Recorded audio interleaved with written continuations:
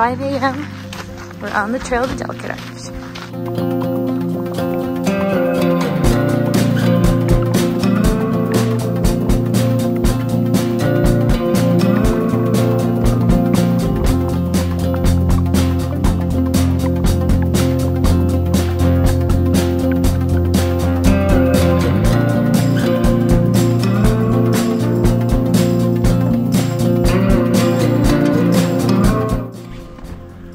Here.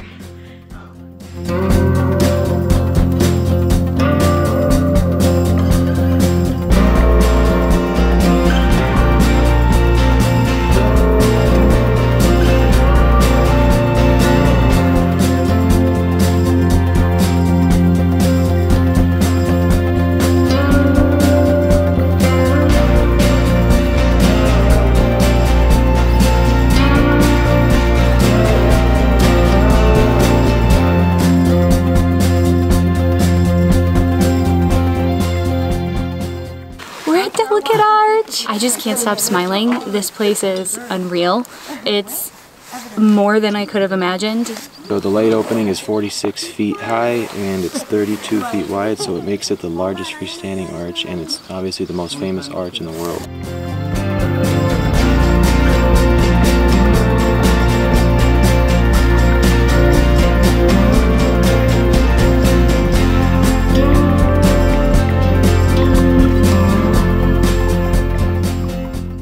Okay guys, so we are leaving Doughnut Arch.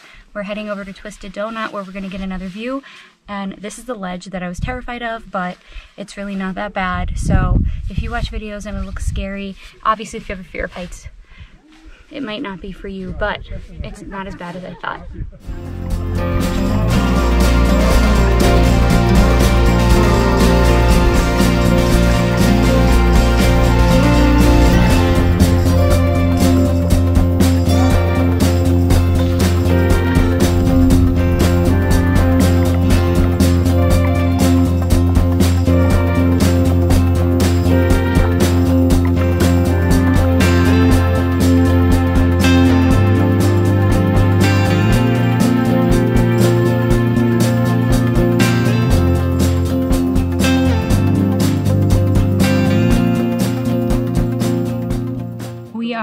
Taking our descent back to the trailhead. We went through Twisted Doughnut. Next is going to be Dune Arch, and all of this is what we came up at 5 o'clock in the morning. The elevation will get you. The hike really isn't bad, but if you're not used to the elevation, that's what'll make it difficult for you.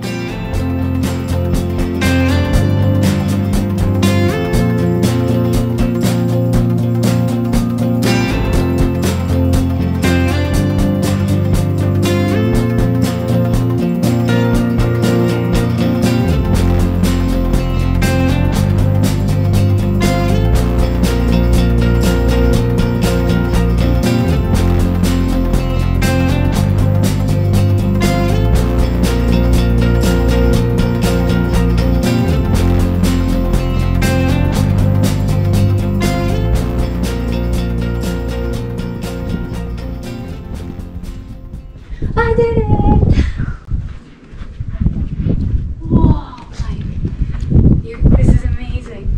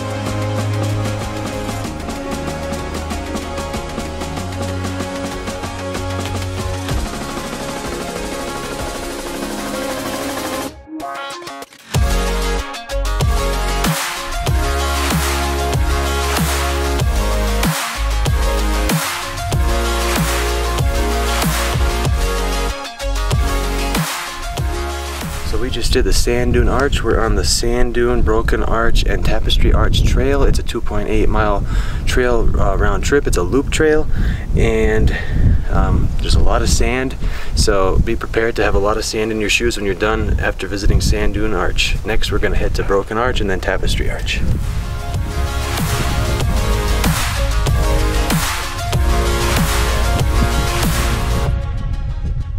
We're almost at Broken Arch, but just before we go all the way there, those giant fins out in the distance, we were just in between those, and Sand Dune Arch is just in between those giant fins.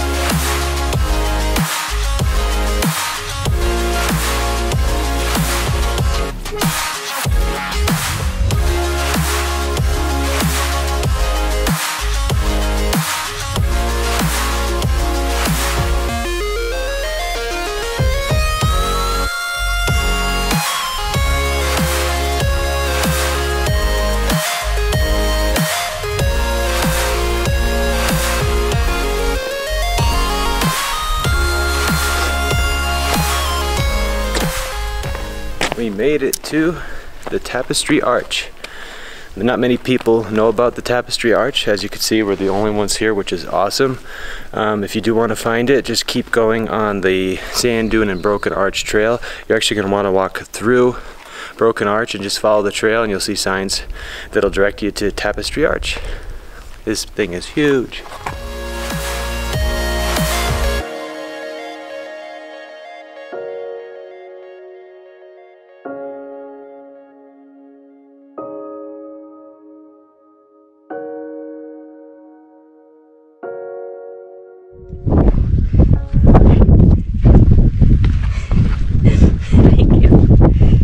Mike's been doing this a lot on the hike, so if you can, bring along yourself a mic to lend you a hand in difficult spots.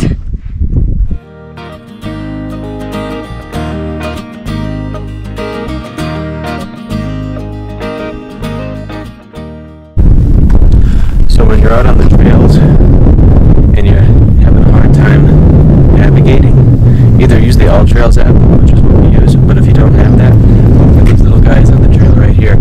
I know what they're called, I'm not sure how to pronounce it, so I'll put it in the video right here. So just follow those, but also you want to be careful because some of them are not legit, so just be careful when following these as well, but most of them are legit that we've seen so far today.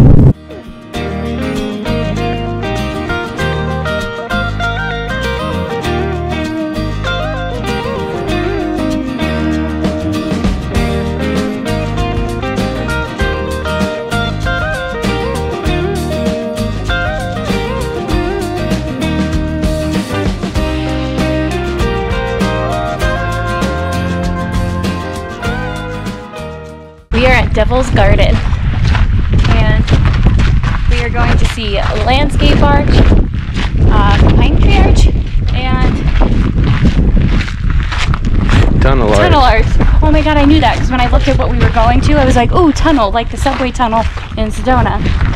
And that's why I remember the name of it, and I just forgot. But we are just starting Devil's Garden. It is 10:51 and we are already a little over 7 miles for the day, so we're doing a lot. Nice.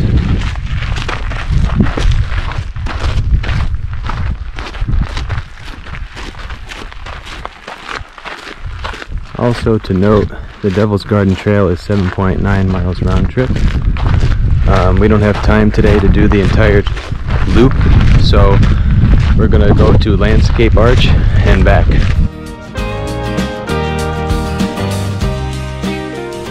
We just saw Tunnel Arch. It's a very short walk off the trailhead. Next we're gonna head to Pine Tree Arch, which is gonna be the 7th arch that we've seen today in this park. See you there.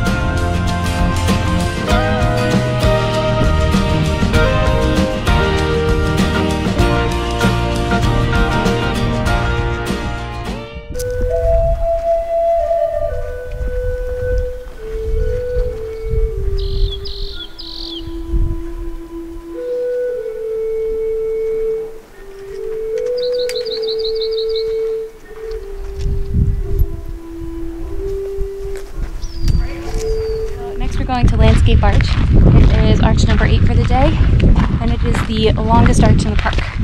Back in 1991, there was a rock slide where a huge chunk fell out of Landscape Arch, and because of that, and for everybody's safety, you can no longer walk up to it. You can only view it from a viewpoint, but it's still a beautiful arch, and it's going to be really awesome to see from far away.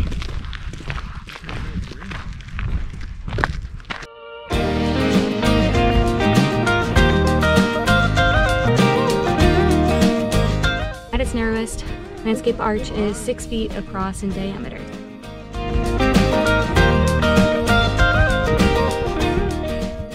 We're heading to the arch I have been anticipating the most this entire trip. We're going to Double Arch. And if you are a fan of Indiana Jones, like I am, I grew up watching those movies with my dad all the time. The opening scene of Indiana Jones and the Last Crusade, when he's a kid and they're Boy Scouts, all happens right here. So we're almost at Double Arch, and a couple of quick facts I have to cheat in my notes that I wrote earlier. It is the tallest arch in the park at 112 feet, and the longest, or the second longest, behind Landscape Arch at 144 feet. And like Megan said earlier, Indiana Jones. The trail to get here is about a half-mile round trip.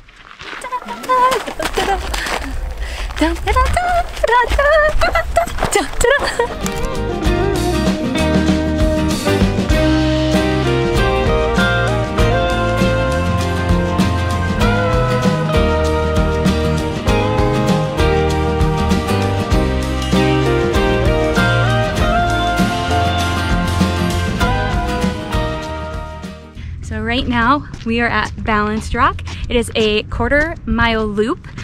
We actually read that it did have a friend, but it over time it collapsed, which will eventually happen here one day, but we're just really grateful that we're here to see it. But we're gonna show you guys all the good angles because this looks different from every side. It's a really easy paved 1/4 loop.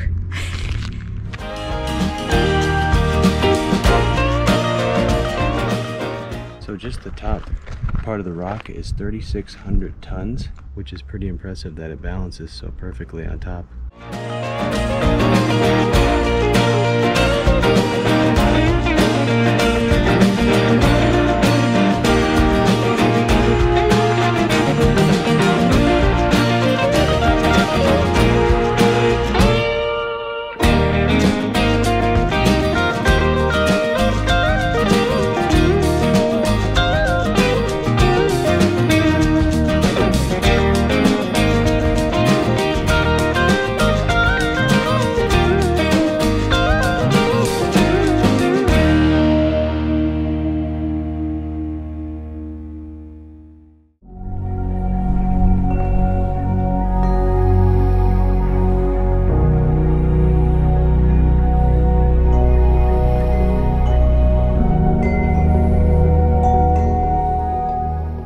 Hey guys, we're at the Park Ave overlook.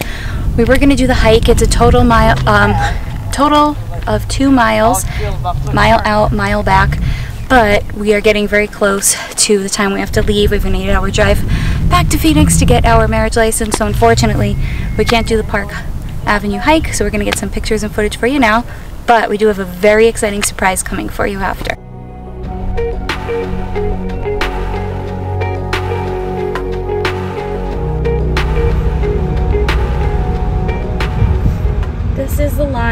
to get into Arches, and it is $2.25, you guys.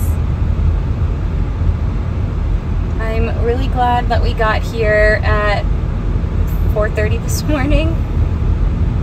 We got to do everything. We had all of the really big arches that were on our bucket list to ourselves. This is crazy.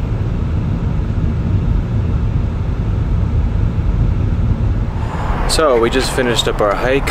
We're down in Moab now. We had some food at the food truck little area. There's a whole area of food trucks. We had some really good barbecue chicken sandwiches. We'll list the name of the restaurant below, and we also got some iced coffees as well, and we'll also put the name in the video of that iced coffee place as well. It was very good. I highly recommend checking it out if you're looking for some food nearby after a long and strenuous hike. And check out this really cool Moab sign here. It's right on the corner, just up the street from the Moab Food Truck Park. That's where we ate, the Moab Food Truck Park. I couldn't remember it. But next we're gonna head to our little surprise location that we have for you next, so we'll see you there. Run, Megan, run! We made it. It's our surprise location, Monument Valley.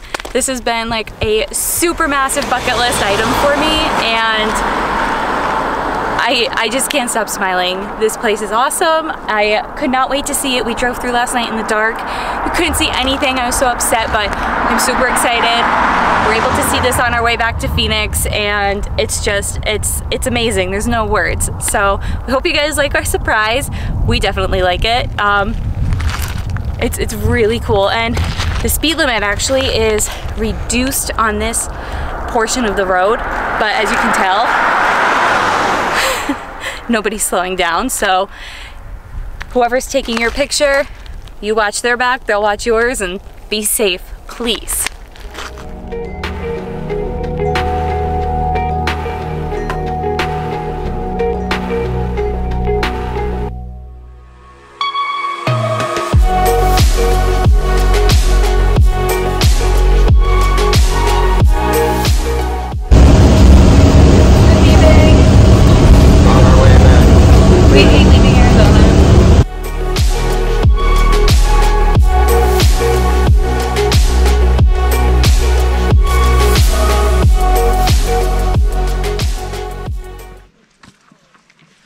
I can't dance. 10 years of dance class, I don't have rhythm. Ooh. That hurt. I jerked the camera. Are you okay?